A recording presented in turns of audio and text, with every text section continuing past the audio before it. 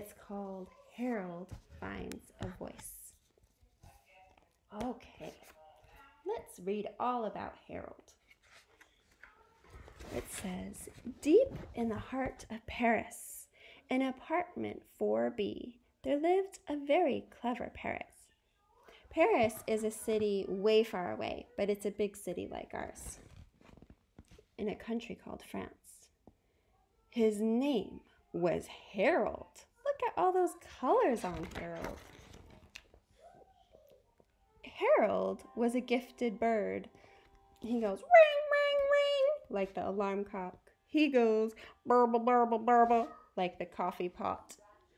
He goes, goal, like the referee on TV, and like the blender. He could hear any sound just once and copy it perfectly. Frizz, frizz, frizz, that's the phone ringing.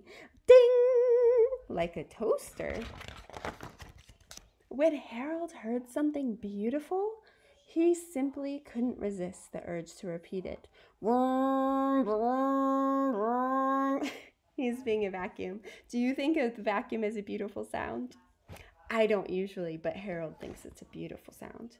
Everyone likes something different. He loved the sound of water most. Shh, like the shower. Flush, like the toilet. Whoosh, whoosh, whoosh, like the washing machine.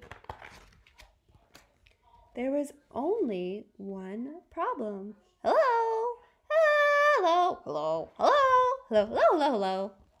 Harold was tired of repeating the same old noises. He often wondered what other sounds were out there. So he wonders if there are things he's never heard before. Early one morning, Harold saw a chance to find out and took it. Look, I don't know if you can see. Do you see there's a little opening in the window? So I think he's going to escape. Harold couldn't believe his ears. Flip, flip, flap, flap of the laundry. Chop, chop, chop, chop, chop of the helicopters. Vroom, airplanes. Honk, honk of the trucks. Beep, beep of the cars. Wee-oo, wee-oo of the police officers' cars. Ding, ding of the bikes. Oh my goodness. The world was full of beautiful sounds. Everything had its own voice. There were big voices.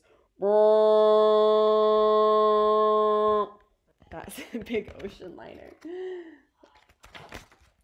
And small ones. Slurp. There were cheerful ones. Plunk, a plunk, a plunk, plunk of the rain. Do, a do, a do of the cello. Sad voices and even soulful sniffy voices. Sniff, sniff, sniff.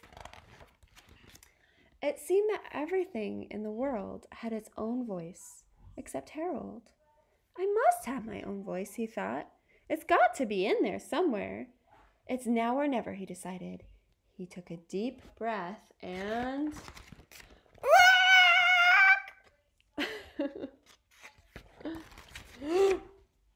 He covers his mouth. He feels a little embarrassed. What was that horrible noise? But then something wonderful happened. Rock, rock, rock, flip, flip, flip, flap, flap, flap, rock, rock, rock. All the parrots heard him and came. What a great voice, squawked the other parrots. We heard you from miles away.